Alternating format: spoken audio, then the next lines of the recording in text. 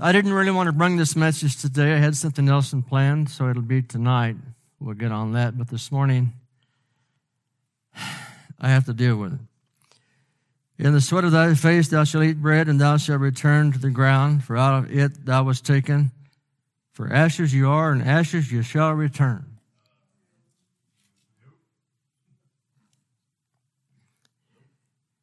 Then 2 Corinthians chapter 5. What brought this message on was some conversation that I had this week. And to my surprise, a lot of people are pre-planning their funeral by cremation. And I told one man about a few months ago, he said, well, I'm going to get cremated. I said, well, I remember the prophet speaking to dry bones, not ashes. He goes, And so, look, you can do whatever you want. It's between you and God. But I'm saying cremation's wrong.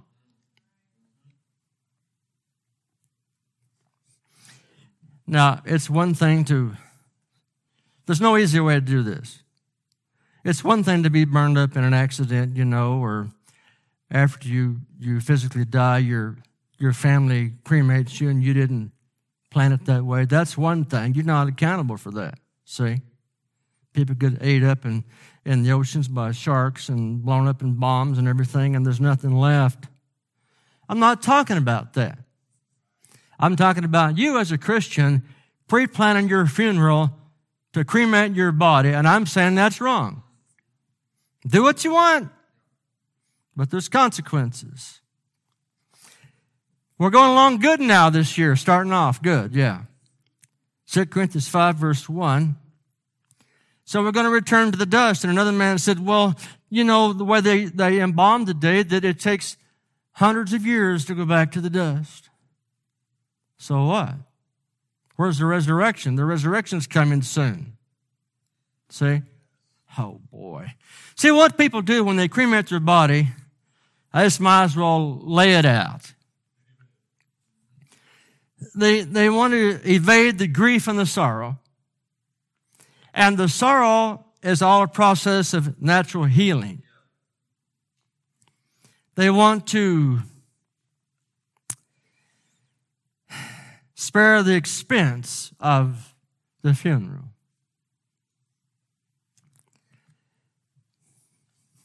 And there's all kinds of excuses, but the bottom line is it's a pagan ritual.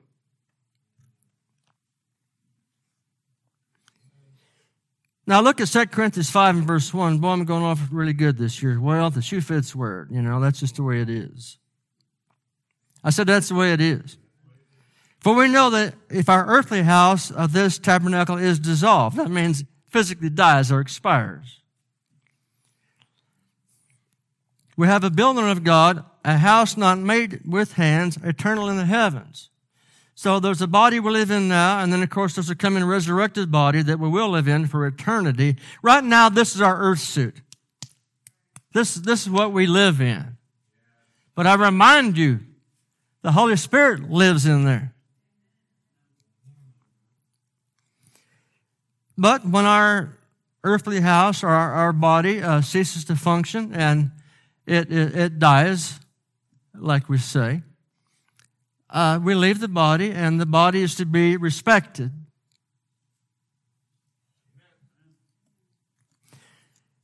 And then, drop down to verse 6, please. Therefore, we're always confident that knowing that whether we're at home in the body, we're absent from the Lord. That means the actual literal presence of Jesus. The Lord's with us by the Holy Spirit right now. You understand that, don't you? How many understands that? So when we leave this physical body, the inner man, the real you and me, goes to heaven to be with Jesus and all the rest of the saints and the angels, and until the coming trumpet resurrection. And then there'll be a big change. We walk with faith and not by sight. That's what he's talking about. And then we're confident, and I say rather willing to be absent from the body and to be present with the Lord. So Paul is saying he would rather go on to be with the Lord and just leaves the physical house that he lives in. Our body is a physical house that we live in. In John chapter 5 and verse 25 now, thank you, Lord, for getting started off for a good year this year. The Word of God is like a sword. It cuts this way and that way, so just take your medicine. Amen. Well, you'll take it anyway. John 5:25. We don't like your attitude. Well, join the club. Jesus said, John 5:25, the hour is coming and now is when the dead shall hear his voice, the Son of God, and they shall hear and live. For as the Father has life in himself, even hath he given the Son to have life in himself. He that and has given him authority to execute judgment also because he's the Son of Man. Now verse 28, very critical. Marvel not at this, for the hour is coming in the which all that are in the urn shall hear his voice. No, all that are in the graves shall hear his voice. Now I know in the Old Testament they put the body in a cave or a tomb, and of course in about a year the sinew and this and that would rot off and nothing left but the bones. But they would come and get the bones and put them in a box and bury them. Joseph had his bones carried and buried where he wanted them to be buried. There was no such thing as cremation. Jesus wasn't cremated. Paul wasn't. Nowhere in the New Testament can you show me where there was a willful cremation of a believer. And so those that are in the grave shall hear his voice. We would assume then there is part of the body that remains, or at least the seed of the body remains in the earth, because the Bible said, dust we are and dust we shall return. Why? Because God said that's the way it is. Now the reason is the fall. That's the reason. Death is a terrible thing. But in the ministry, we must deal with it. See? Because all of us, if the rapture doesn't come, we will go through this process. And all I can say, if you can't push enough pizzas away to get a few $1,000s to bury your body, you're sick. Deuteronomy 34 and verse 5.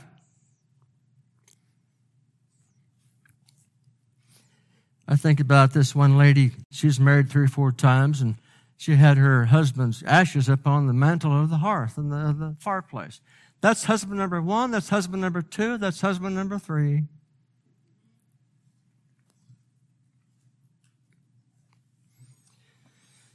There's no such thing as ashes to ashes and dust to dust. That's Catholic.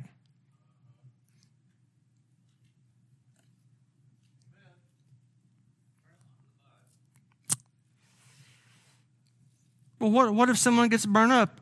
It's not their fault. It's not a problem.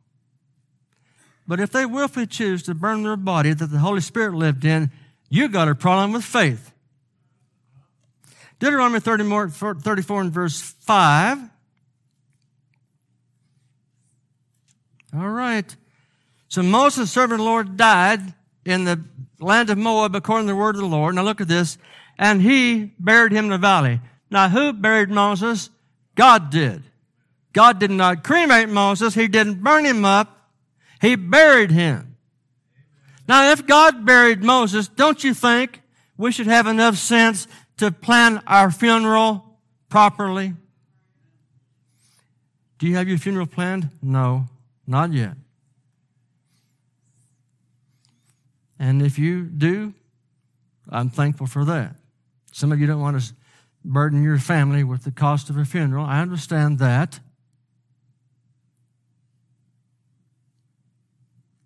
But I'm saying cremation's wrong. It's a pagan ritual, and it should not be named among the church. None of you agree. Well,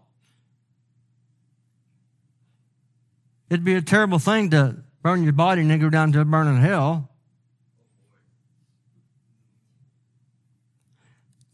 Is there a choice in it?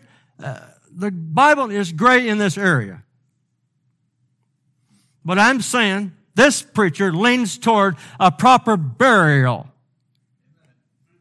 and a proper funeral. But nowadays, they don't even have a funeral in our fair country, in our county.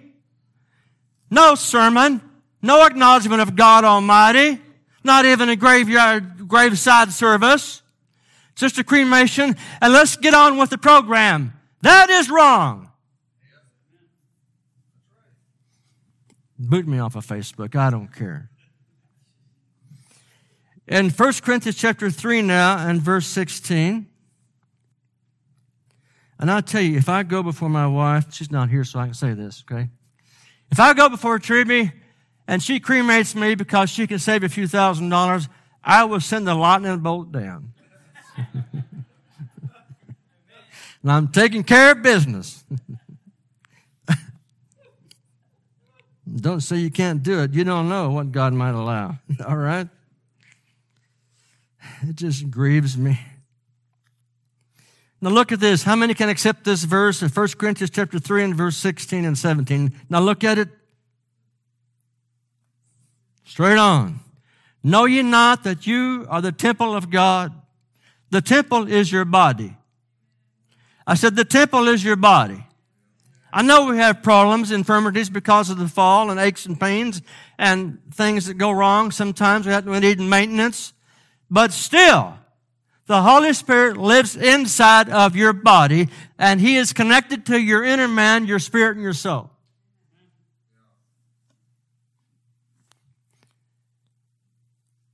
And I had this question come to my mind. Does God leave the body when you die? Oh, how many want to know? Oh, you're way out there now, preacher. Am I? He knows those are in the grave. Now look, know ye not you're the temple of God, and the Spirit of God dwells in you. That's just what I'm saying. The Spirit of God dwells in you. Where's He at? Inside your temple, which is your body.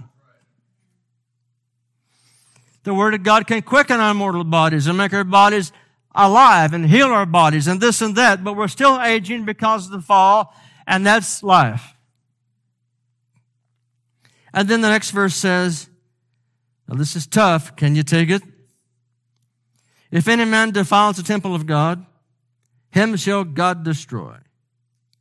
For the temple of God is holy, which temple you are.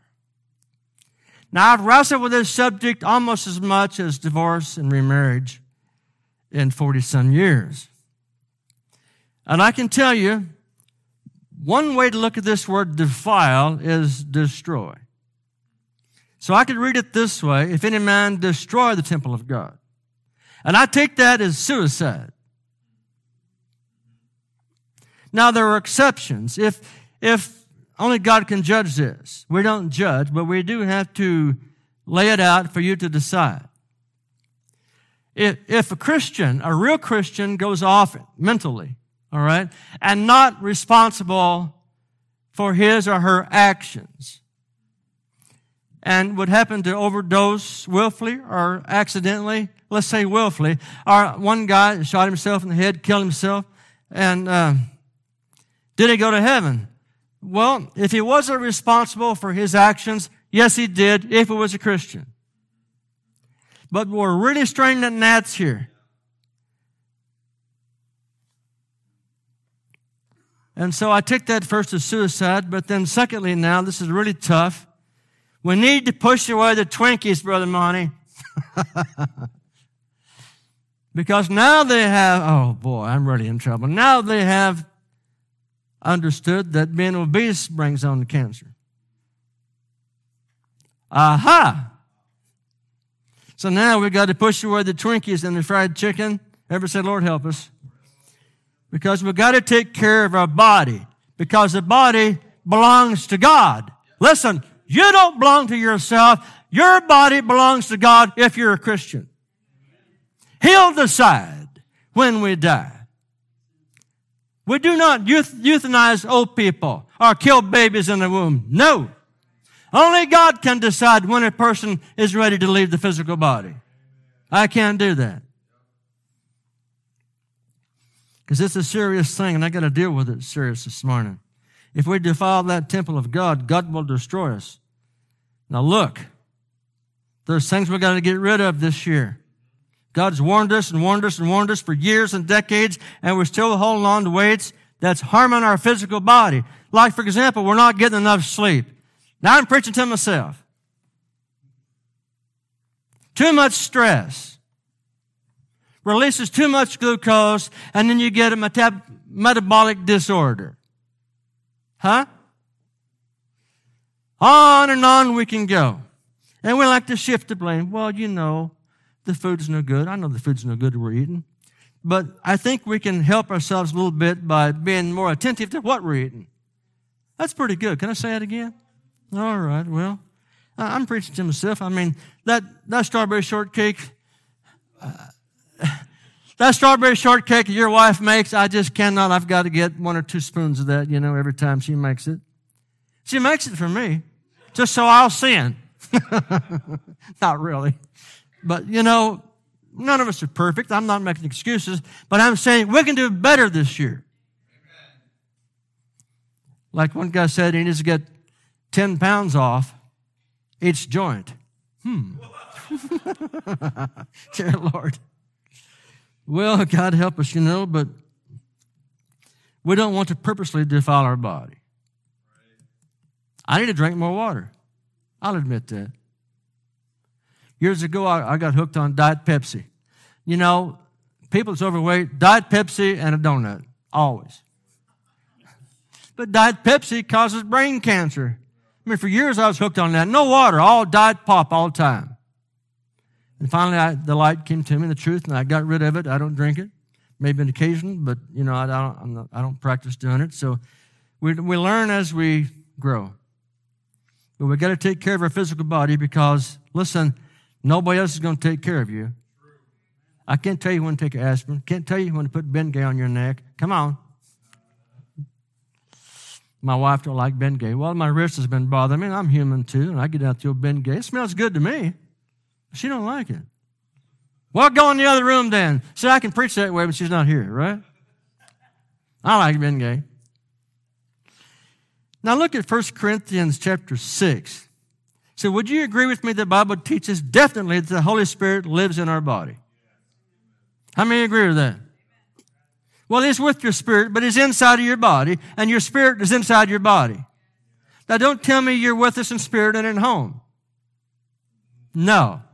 Your spirit does not leave your body and come to church when you leave your body home. You see, you tell your body what to do. You got up this morning and told your body, I'm going to go to church. Body says, I don't feel like it. Shut up. We're going to church. And then your body must succumb to what you decide to do. Can't blame anybody else for what you do with the body. Now, in 1 Corinthians 6:19, man, I'm going slow today. Well, it'll get better. Maybe. Let me find it here. Praise the Lord. All right. What? Wait a minute. Oh, why? Okay. What? Know ye not that your body is the temple of the Holy Ghost, which is in you, which you have of God, and you are not your own. Therefore, you are bought with a price. Therefore, glorify God in your body, in your spirit, which are God's. Now, if you're a Christian, I mean a real Christian, your spirit and your body belongs to God.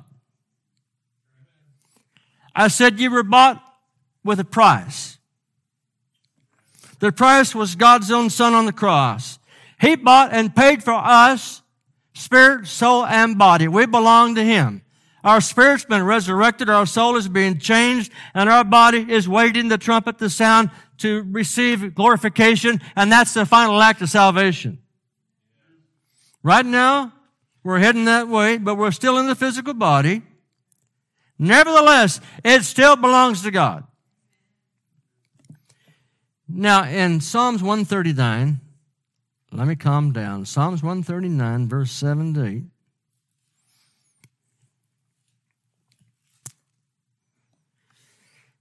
Whither shall I go from thy spirit? Or whither shall I flee from thy presence? If I ascend into heaven, you're there. If I make my bed in hell, you're there. Hello. I said hello. Now, one way to look at this is that hell means the grave. I don't think God's Holy Spirit in the lake of fire are in torment side of hell right now. That's lost. No, there's no Holy Spirit there. But if a believer's body is laying in the grave, it seems to me the Holy Spirit, oh God, thank you. The Holy Spirit doesn't leave us. I know things change. But He knows those that are His that's in the grave, that's going to come out. The Holy Spirit is going to bring them out. It's a comforting thing to know that when I'm in the coffin, God forbid, I won't be by myself. Or I'll be asleep. I won't know anything about it. But God keeps a record. Praise God. Say amen now. Man, that's a good thing. Hallelujah. Mom and Dad's gone. My sister's gone. The body's been laid in the grave out at Tracy Church. I had the lady that watches over the graveyard. She said, well, now if you and your spouse, you and Tribby wants to get cremated, we could put both of you in one plot. I said, isn't that great? I said, no, we'll take this plot for me, that plot for her. That's as far as I've got. You going to make a tombstone? No. If my kids can't make a tombstone, I've failed in being a parent. I know some of you made your tombstones. Fine, God bless you. But if I made mine and put it out there where I might lay someday in the physical and put my name there, I'm opening up the devil to kill me. Take it for what does matter. You know, you can do what you want. I'm just saying, I'm not even going to put a rock there. Hey, man, maybe it doesn't mean a thing. You better listen to the Holy Spirit a little bit. Aha! Boy, I'm on a nerve today, I tell you what. Well, Sheol is the Hebrew word. Righteous are not abandoned to it. Did you get that? The righteous ones are not abandoned to Sheol, which is the grave. That's only one way to look at it, but that's where I'm looking at it right now. So God doesn't forsake us just because we die.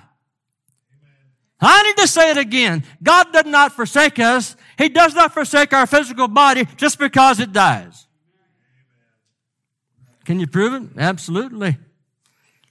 But we'll get to that in just a minute. My question was, does the Holy Spirit depart of the believer at physical death? That's my question. God is omnipresent. He's present in heaven. He's present on the earth. And He is present in the grave.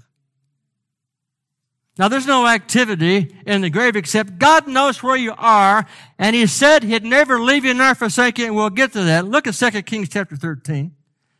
For just one instance here in the Scripture about a person that died, and yet God was with him, even though he was dead. Where are you getting this at? It's in the Bible. 2 Kings 13, let's look at it now, in verse 20 and 21. So Elijah was a great prophet of God, anointed with a double portion. But Elijah died. And verse 20, and they buried him, and the bands of the Moabites invaded the land at the coming in of the year. And it came to pass, now this is, some time went along here, see.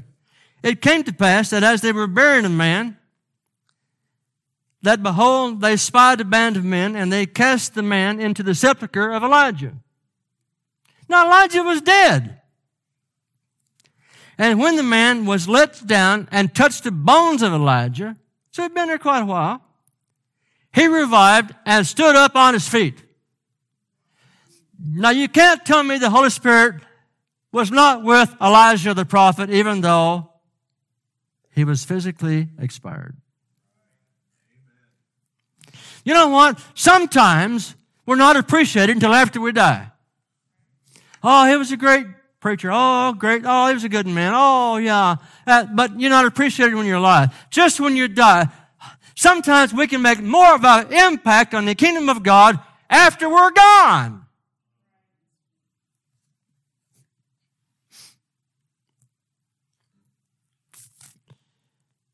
So we need to set a good example if we were to leave by the way of the grave and be a witness. Now, Philippians chapter 3 and verse 20 and 21.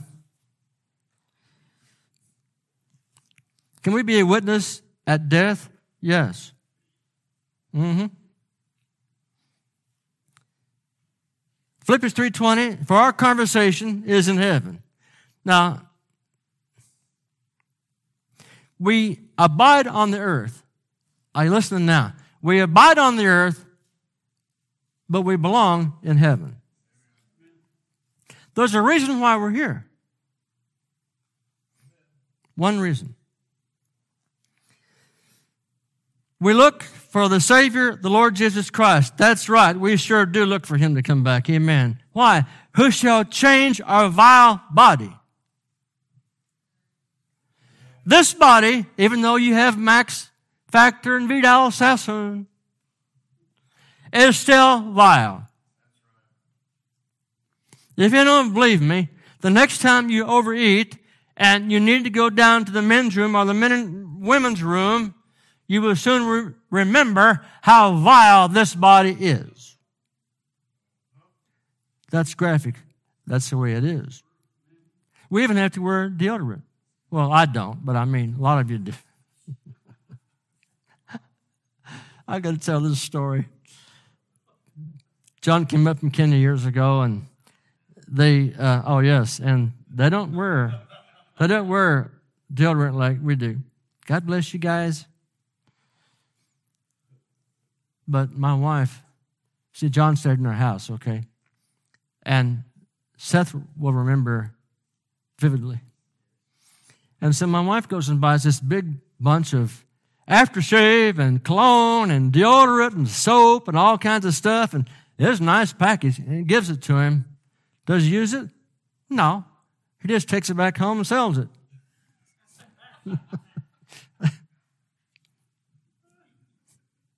Moving right along here.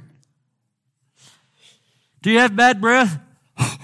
No, I can't smell a thing. Well, if you eat garlic, or who give me some jerky? It's good jerky, but it had garlic in it, you know. And when you're praying for people, you got to be sure and have certs or gums because you don't want to knock them down with a bad breath, right? Oh, we don't have that. Do you ever get your teeth filled? Huh? I got one right now. I have to go see the vet about that. Praise God. You know, we go through life one time. We might as well have a good time. We can go through, oh, woe is me, or we can go through and have a good time because we're going to go through once. That's it. So He shall change our vile body that it may be fashioned like His glorious body. He's able to subdue all things unto Himself. And so the final act of salvation is when we believers that are in the natural body now receive a glorified body like Jesus. That is a final act of salvation. And the way we know we're going to receive that blessing for eternity is we have the down payment, the new birth right now. The Holy Spirit knows those that are His. Amen. Amen. All right, so let's go to Hebrews 13:5 now quickly before I get stoned today. I shouldn't have talked about a raise for the pastor because it's not going to work right now. All right, but no, nobody's ever hired me yet. I don't know.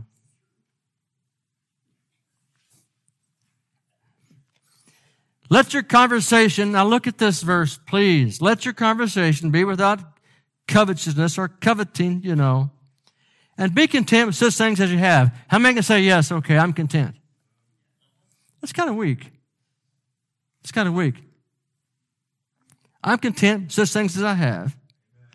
For he said, here it is, I will never leave you nor forsake you. Now, you is also physical. Oh, I don't know if you're getting this or not.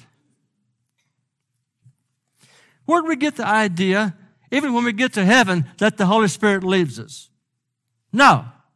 The Holy Spirit will never leave us for all eternity, and the church said amen to that. But I'm suggesting today, he also is mindful of our physical body that's in the coffin.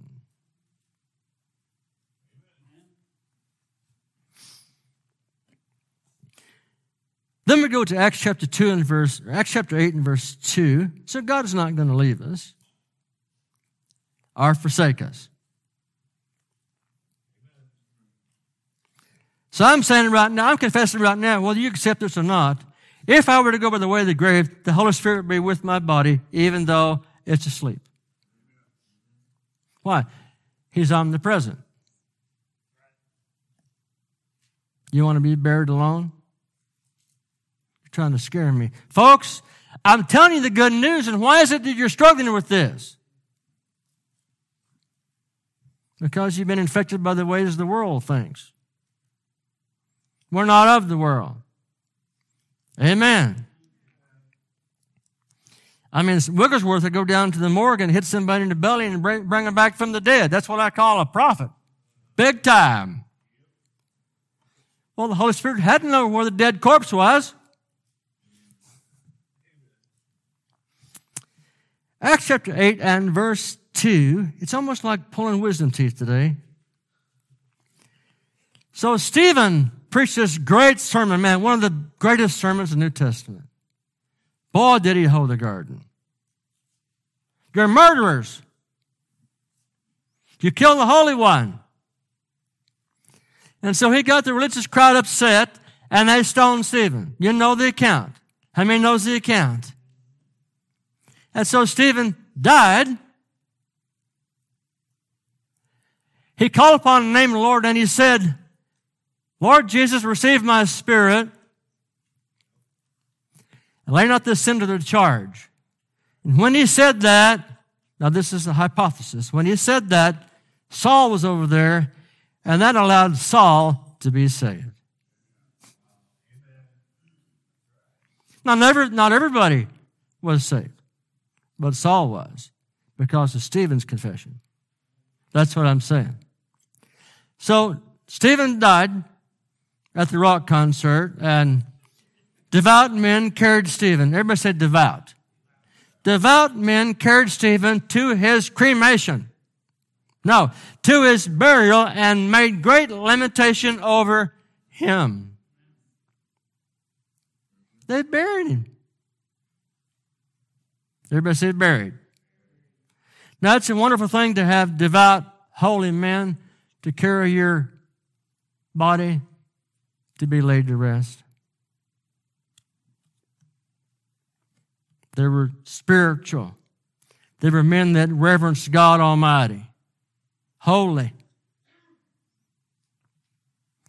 I'm saying when I preach a funeral, God forbid, but when we do, we are paying our respect to the one that's departed. But we get the gospel in anyway. In other words, these men that were carrying Stephen's body were honoring the temple of the body. They honored the body that Stephen lived in, because the body that Stephen lived in was the temple of the Holy Ghost, the earth suit that he lived in until the will of God was completed, and then he left the body in the will of God. I know it was the will of God for him to be martyred, because he looked up and saw Jesus standing on the right hand of God. See? Stephen was the first one welcomed in to glory.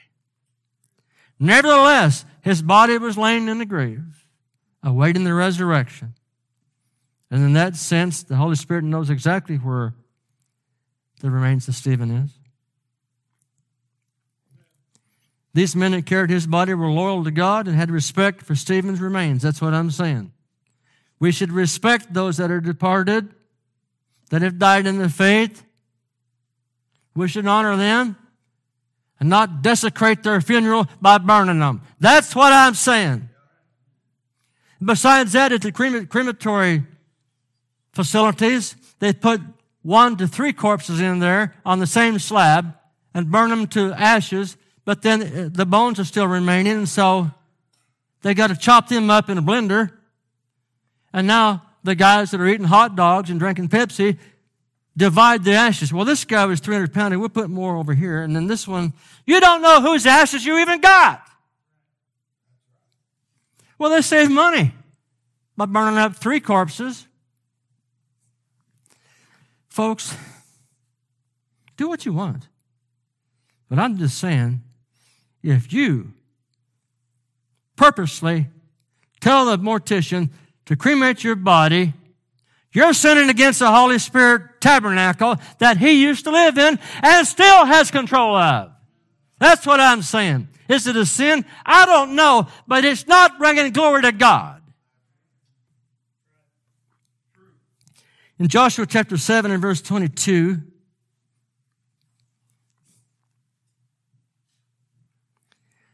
Joshua 7:22 to 25. So Joshua sent messengers and ran into the tent. Now this is when Achan coveted and he stole some gold and this and that. And Israel was suffering because of the sin of coveting. Are you following me?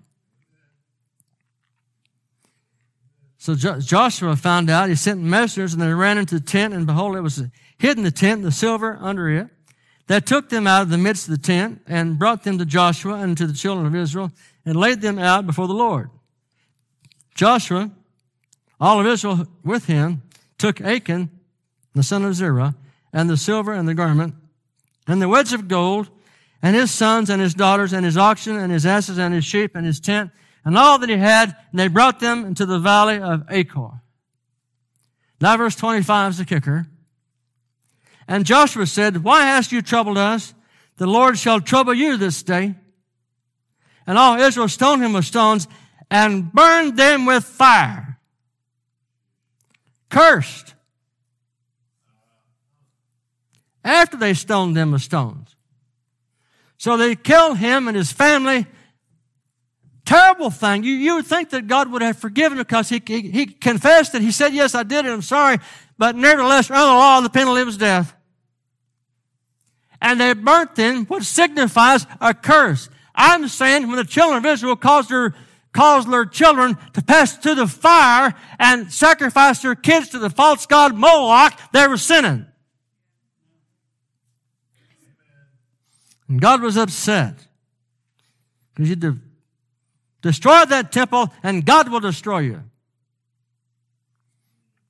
I used to preach this way all the time, and now the church has really grown in leaps and bounds. No, it hasn't. It's gotten smaller. Jeremiah chapter 15 verse 14. Well, we can do what we want. Yes, you can do what you want. But don't avoid the nudging of the Holy Spirit to do what's right. That's quenching, and now you got a problem with truth. Well, you can't prove it either way. I think I'm making my case. Jeremiah 15 verse 14. Where's Jeremiah? I will make thee to pass with thine enemies into the land which thou knowest not. For fire is kindled in my anger, it shall burn the lowest hell. Fire.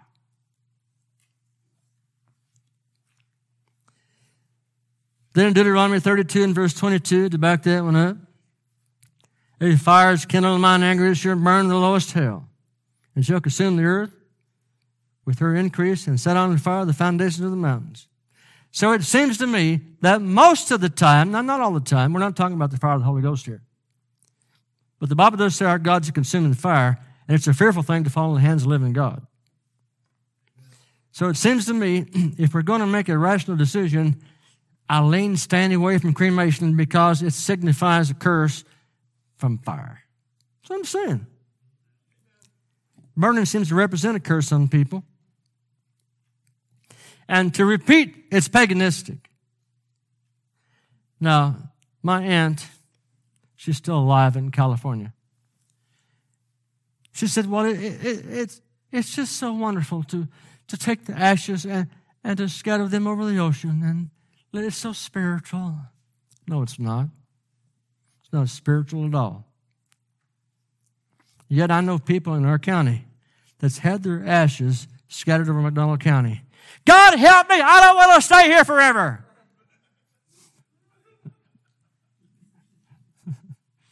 I know a guy that went to Nazarene Church. Great guy. He died and had a cremation planned. They took his ashes and buried them by the side of the door when you go into the church building.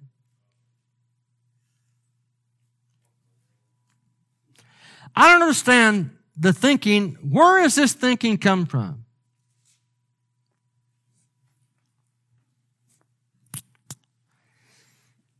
Well, one thing is people don't want to admit there's a God. This person that died here last week, I've known my whole life. No funeral, no nothing, not even anything on the, is it on there? Well, we're glad it's on there, but yet still. I preached a funeral a few years back, and this man I'm talking about, I won't call his name, he's gone now. But there was an emotional outburst in the crowd because I was hoeing the garden with the gospel. Well, that's the way it is. Those people don't go to church. They need to hear the truth, and so they can have a chance to be saved. Don't you agree to that? That's abrasive. I know that, but then it shows us that we need the Savior. See? And this man that passed away comes up to me and shaking hands like they do with the preachers, Some of them snob and walk away, but God's the judge. And he said, Randy, what you said today was true. He gave a mental assent to the truth of the gospel, but yet, as far as I know, he didn't accept Christ as Savior and Lord. I hope he did, but I don't know. Now it's cremation time. People want to get away from the sorrowfulness. And, when the Jewish people died, they mourned for like a month, a week or more, and left the body in the house. That's the reason my mom passed away. She said, I don't want anybody looking down on me. Look, I understand that. But they paint you up, the remains. Did you let people look down at your mom's face? Yes, I opened up the casket. She didn't want me to, but I did. Well, she's gone now. She was gone, so I could do what I want, right? But I feel like when a believer passes away, we need to have the funeral in the church, not down there where all the demons are. There needs to be a funeral of respect for those that lived their life for God their whole life and served God 110%, was saved by the blood and filled with the Holy Ghost, and names in the book of life, that left the body, and the body goes to the grave to wait the resurrection. We lay the body in the hopes of the resurrection from the dead. They're rejoicing in heaven now in the spirit form. How can we get away from that? It's sinful. So I was saying we believe in the physical resurrection of the body to come. Amen. I know there are exceptions to the rule. But it seems to me that some have the concept that if they cremate their loved one, they don't give anything for God to resurrect. Wrong. God knows where everything is, seen and unseen, visible, invisible. When the trumpet sounds, all the molecules are coming back because the seed is there. Now, Daniel went on to say, some will receive the resurrection of good and some the damnation. So everybody, no matter whether you're cremated or not, it's going to be resurrected. I'm saying if we abuse this temple by an act of our own will and stupidity, God's got somewhat to say to us come judgment day. Now you choose. Let's stand up today. I've delivered my soul. Praise the Lord. I'm not going to say any more about it. But if you cremate your body, I'm going to go up there and dump the ashes out on the floor.